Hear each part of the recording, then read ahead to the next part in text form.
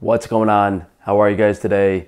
I'm going to give you a quick look around my fridge and pantry to give you guys an idea of every single thing I'm consuming. And this helps when you're sourcing ingredients, getting everything high quality, as well as eliminating things that could be causing problems in your diet. If you're only eating 10, 15, 20 foods, what could really be the culprit?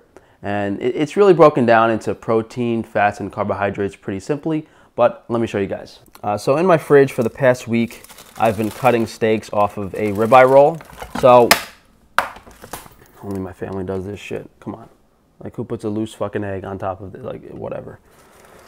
But I take a ribeye roll from Frankie's Free Range Meat, cut the steaks off over the course of a week, and then I'll go down and grab another one whenever I need it, just to minimize space in the fridge, because none of this is really mine besides the cauliflower, which I will have on occasion with some of my meals. On to the rest of the kitchen. You guys have seen me show you these cookies many, many times. We have a recipe, Hitomi's vegan cookies. You can search for that on my channel. Recently, this past week, I've been making some garlic bread.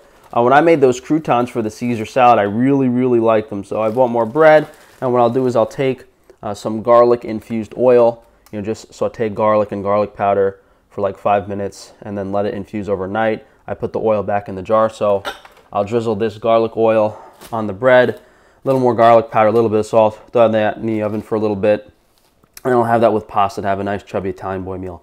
But while we're over here, we have the lemons that we're putting in the water kefir.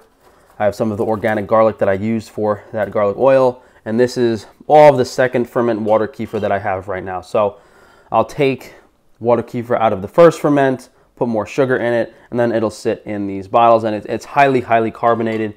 It'll actually, kind of start exploding after 2 or 3 days, which is a good sign. It means things are working. And if I don't have this in my diet, guys, my gut health really goes down the tube. I'm still kind of recovering from the liver issue, so water kefir, incredibly important component. Frankie's Free Range Foods, we have the water kefir grains. And if you guys really, really want to, I can sell you water kefir like this. I'm not really sure what I'd have to charge for a bottle this size. I mean, just the filtered water costs $2, another few dollars to make it, and then that doesn't even include the shipping cost. So I'm thinking at least $15 for each of these bottles. Let me know if you guys would be willing to pay that. But in this is the water kefir grains, sugar, molasses, and then some lemons to keep the acidity correct and add a little bit of flavor. Next to that garlic oil, we have just a regular oil I used to cook. The molasses and sugar I just mentioned for the kefir, and I also use the sugar for the cookies. I just have some salt back there. That's my sourdough fermentation. I have to really make you guys the burger buns this week.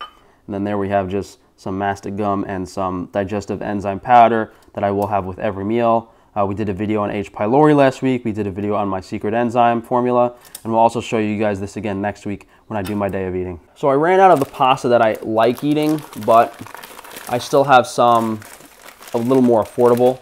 This is the organic spaghetti from Whole Foods, which is still made with durum wheat semolina, and it tastes pretty good. And this is, I think, $1.50 or $2 compared to the $5 or $6 one I buy, which I enjoy the flavor of a little more, but this still gets the job done. So, with the ribeye, the garlic bread, and spaghetti, and you guys saw what I did with this with the ground beef. But what I'm doing now is boil this in salt, then I just toss it in a bowl with some garlic oil and some more salt, and then we have some nice garlic pasta.